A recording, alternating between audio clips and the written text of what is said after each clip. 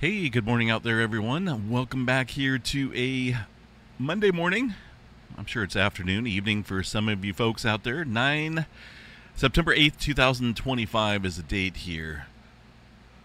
Latest activity shows a 3.4 earthquake across the region of, looks like maybe the Costa Rica area. One of the quakes down here, latest quake around this region here, it looks like, but maybe off the coast here of Nicaragua.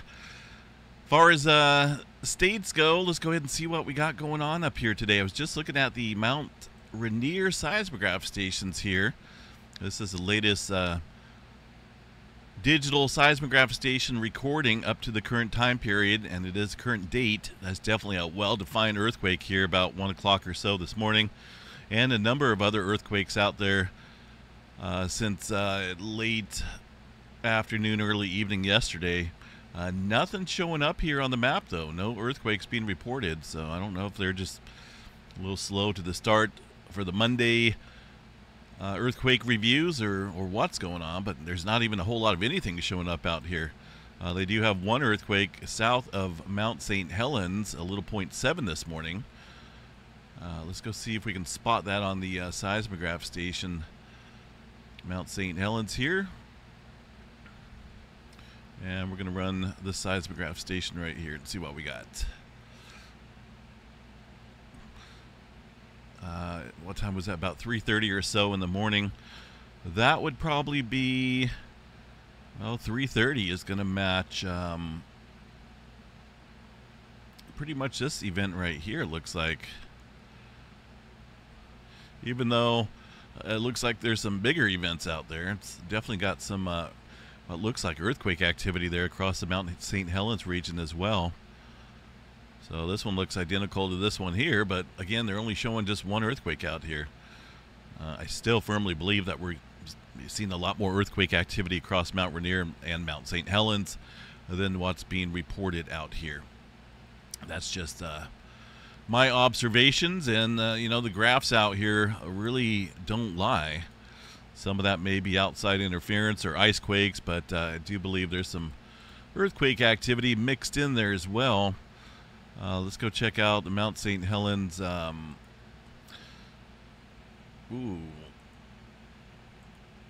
I got a bad gateway here with this one. I wonder why. Looks like maybe they are... I'm guessing they're offline. See if Mount Rainier's working. Mount Rainier's working, but for some reason Mount St. Helens not so much, but I guess we can access it here. Here's a gas emission stations up here across the summit area of the Mount St. Helens region. I don't see anything here in terms of elevated activity. Sulfur dioxide normal, hydrogen sulfide all normal there.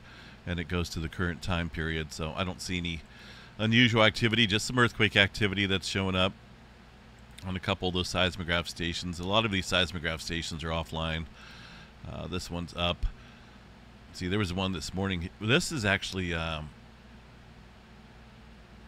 shows the past 24 hours. Okay, so 1745. That's going to be UTC time, and that is current. And what looks like an earthquake there, right?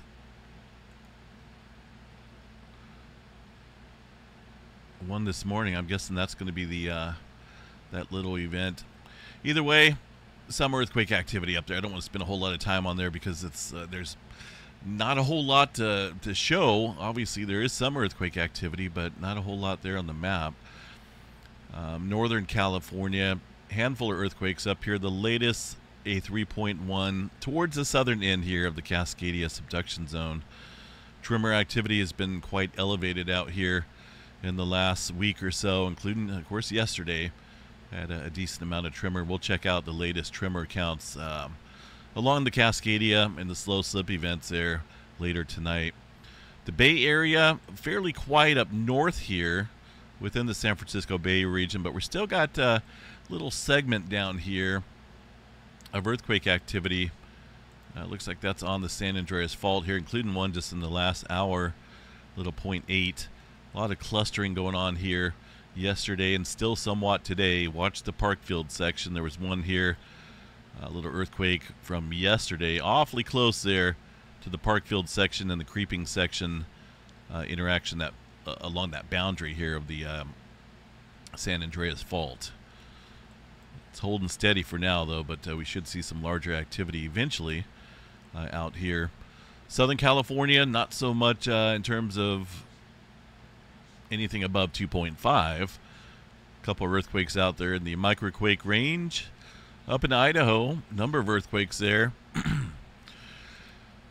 Including that 3.4 from yesterday. It looks like overnight we had a number of upper threes as well. The largest, a 3.9.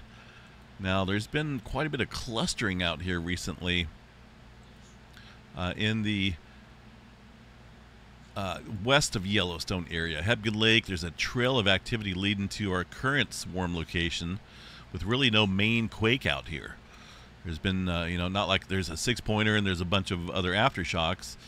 It's not just one location either. It's a bunch out here across the area. More than likely, just looking at all these fault systems here showing elevated activity, could just be plate tectonic stress out here. But we'll definitely continue to watch that because that's a decent little swarm up there in Idaho at around the Spencer, Idaho area. Looks like it's about 5-6 miles deep or so underneath this region. Really nothing to look at there at the surface levels. Now, whether that's related to Yellowstone or not, the hot spot itself is back over here now, right? It used to, well, throughout time, a long time ago here, you could follow the hot spot trail through Idaho and down through portions of Oregon and Nevada. But now we're up here. It could have something to do with maybe some faults, just a strain that's building up out here, but I'll definitely continue to watch it. Been getting various swarms out here, including that swarm in Nevada, Idaho. It's definitely a lot of areas inland are showing some major strain activity recently. One more earthquake there in Nevada from this morning. It looks like a little 1.9.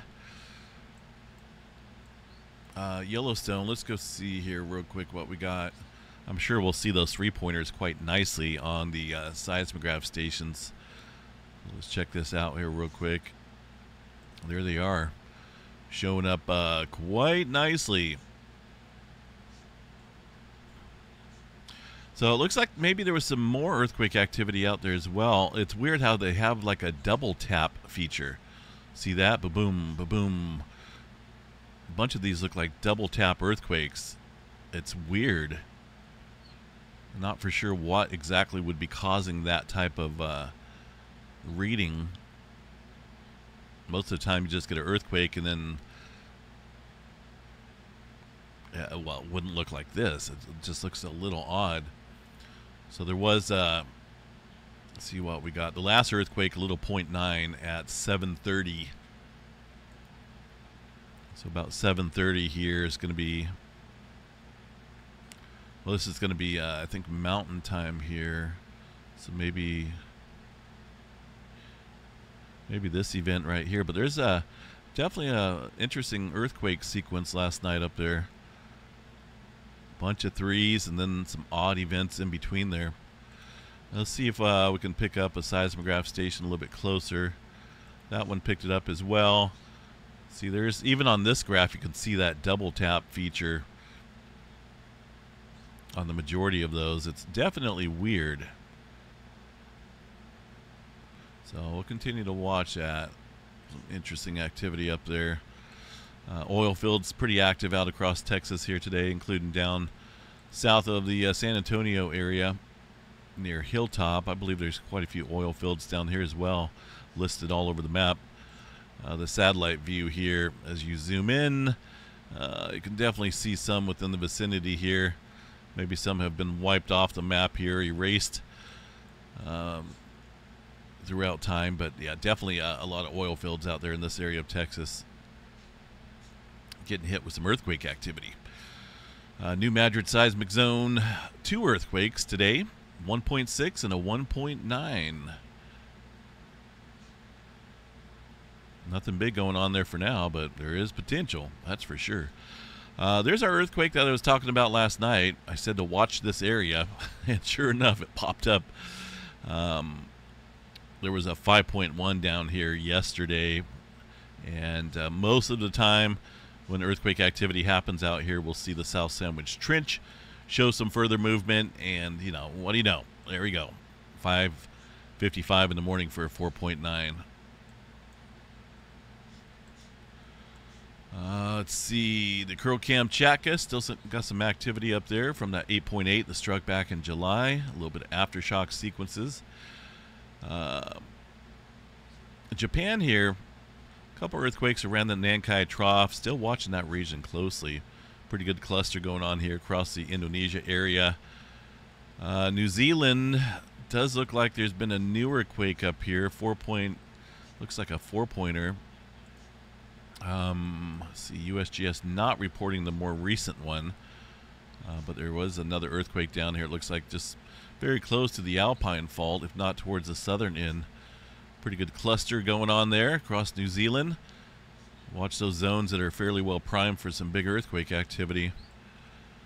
South America, not so much going on down there. The Atlantic Ocean, pretty quiet aside from some activity around the Iceland region.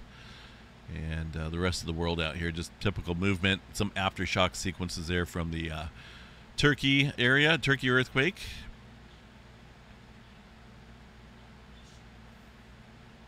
All right, let's see what else we got here for space weather. I want to look more into that Idaho activity. It's really interesting there. Nothing major going on for flaring activity. In fact, we're way down into the B flare category, B 5.9. So I'm not looking at anything in terms of any major flaring. A look at the magnetogram image here of the sunspots shows if anyone's going to produce a little flare, maybe this area back here, but really not all that impressed with this area.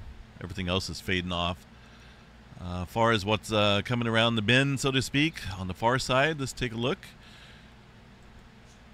This is a day or so old. Here's the earth-facing side. Eastern limb's going to be back over here. Earth-facing side. So these sunspots, not a whole lot coming around. It looks pretty quiet out there, even on the far side. There's some sunspot activity, but I don't see any massive areas. We do have a coronal hole that's facing us, or will face us here in a number of days.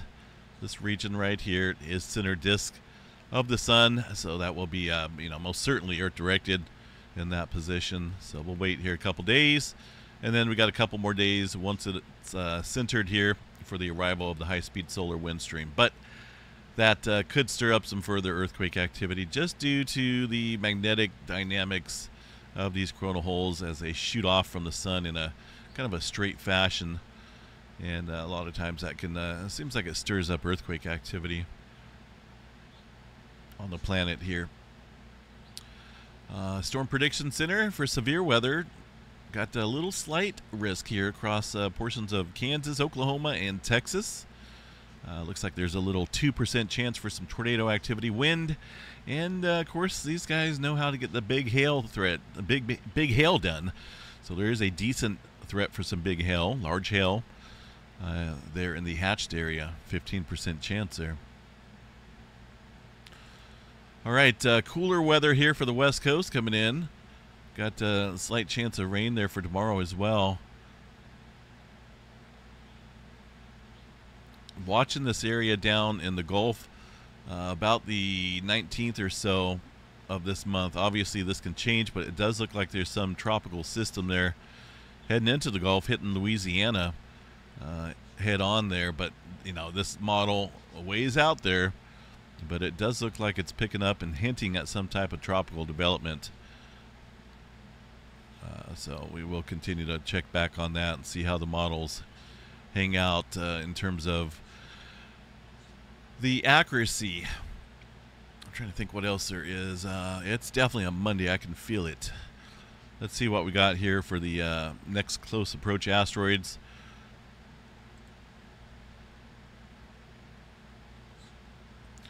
All right. Well, I always look at this number first.